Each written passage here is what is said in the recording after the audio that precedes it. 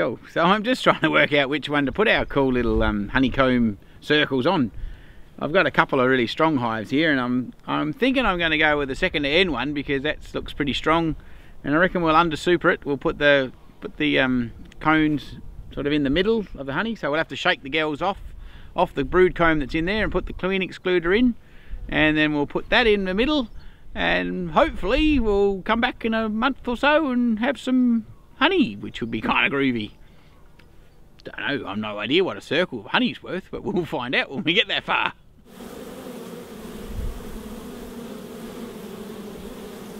Anyway, we'll get the kit out the back, see whether we got this organised.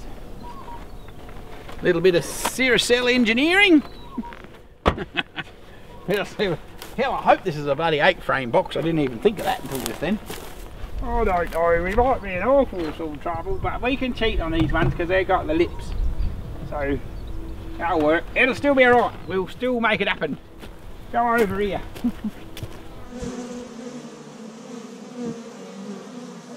Anyway, this one looks like it's pretty hectic, so we might put it on that, I reckon. We'll just give them a little... Oh my goodness. Might have to get the lad to help me lift that off. My goodness me!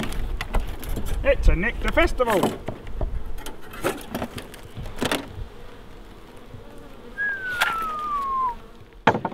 What are we doing? What are we doing, chicks? Are we doing too much up here or what? Oh, it's not crazy busy up the top. It's bloody heavy though. Guess they've just got a lot of stores on board and they didn't need them all. Which they have. They've got shitloads of honey on here. So we'll just double check to make sure there's no brood up the top. Which I don't think there is. But there's a bloody stack of honey up here. So that's pretty bloody interesting, isn't it? Oh, you girls, why do you just chill out? You didn't even have to eat any food. Bloody hell, they must have been dining out. Oh, no, there's a little bit of drone cone coming up the top there. And we just messed with a couple of drones right there. I will not make them bloody happy. I won't be impressed about that, will they? I think we'll be pretty safe if we just give them a bit of smoke, rattle them downstairs, lift this off. More drone cone. You girls are going to get excited soon, aren't you? I know, you've got the shits up. Look at you go. Boy, oh boy, oh boy. It's going to be a crazy little season coming up, I think. Maybe they remember how shit last year was. They're just going to get an early start. I reckon we're just going to put this, we're just going to take the super off. And she's not up there.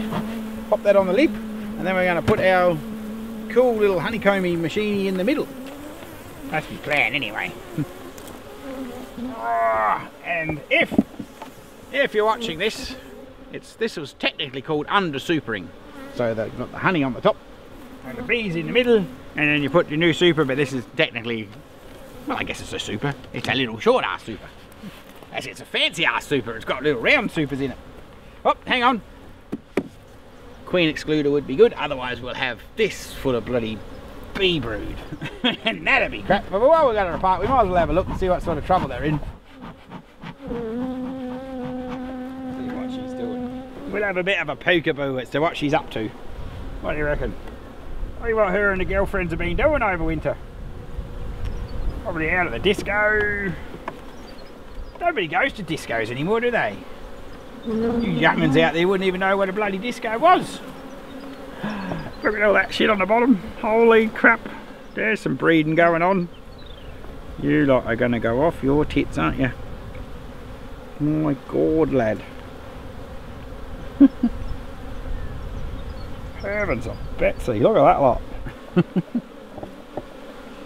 They won't know what to think of that. They'll be all bloody confused, won't they? This is the trouble with these boxes. They've got a big gap at the bottom. Okay, don't get too shitty bums. Look at that for some laying pattern. Golly gosh. She's a good girl. Getting all excited. I don't know where she is though.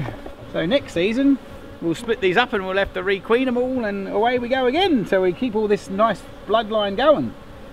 So actually at the conference the other week, well, month or whenever the hell that was, hell, the time goes quick, they were talking from the avocado growers' perspective, and they were saying in the avocado orchards they expect the queen to only be 1 season old, so that she'll be really flat out, because apparently avocados they want them to be hunting the pollen and the nectar, so that was actually has to be a really strong young queen.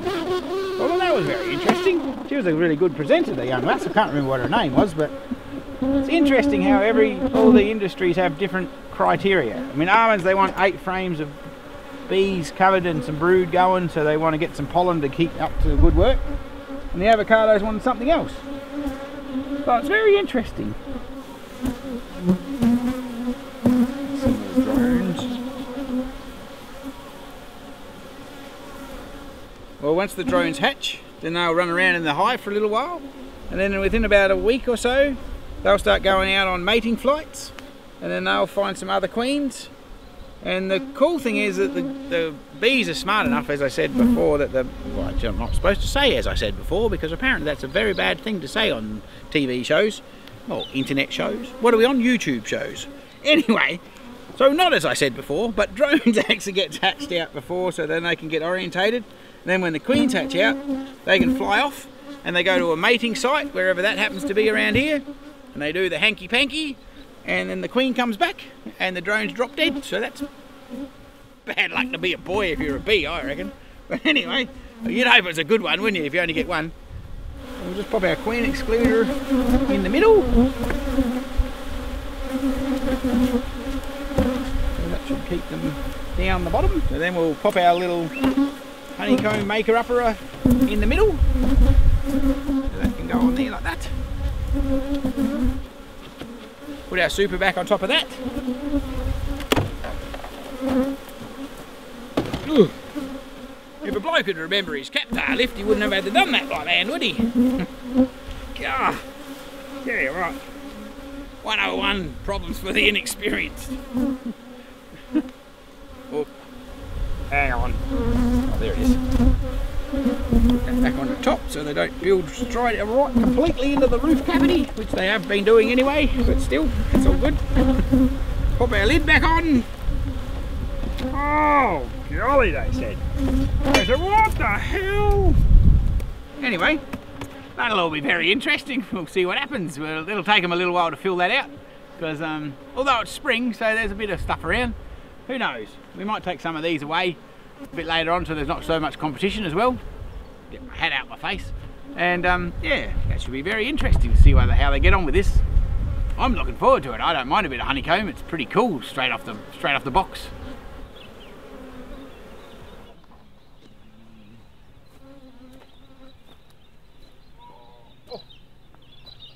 So as you can tell by the sunshine and the warmness of the day, well, you probably can't tell that it's a warm day, but the sun's shining, and here we are. Spring has sprung, so it's time to sort of collect our feeders. This one of the girls, this is one of the ones we put the Ceracell feeders in that we got from New Zealand, and we're just sort of having a bit of a review about them. I thought they were pretty bloody cool. There was probably only one thing on, not on this one, but on a different box that we had it on, was, I'll show you the little feeder bits, which is no fault of the actual product. It's the fault of the operator. Oh, I think the product's bloody awesome.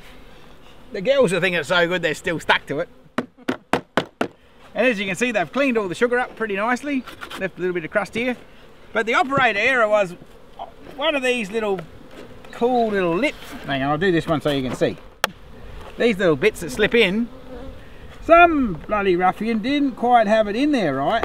It was just to the side, so the girls could actually run in a bit more. And I had a few that got drowned. It wasn't terrible, wasn't ridiculously bad, but yeah. So, but what a cool idea! So they can drink on, come up here, and they're obviously behind the white plastic, and the sugar's in here, as you would have seen. And they're having a bit of a feed, or they're inside of here having a feed. Very bloody clever. So yeah, no, I think it's a bloody good idea. And the other thing is, it's a hell of a lot easier than trying to fill up them in-hive feeders. So that's like with the bottle and trying to get that organised and trying to spill shit all over everybody, getting the ants excited. So if you actually want one of these feeders, go with our friends at Ceracell, and don't forget to mention that the Bush Bee Man sent you along, because you never know, they might send me some other shit to try it if they reckon I did a good job.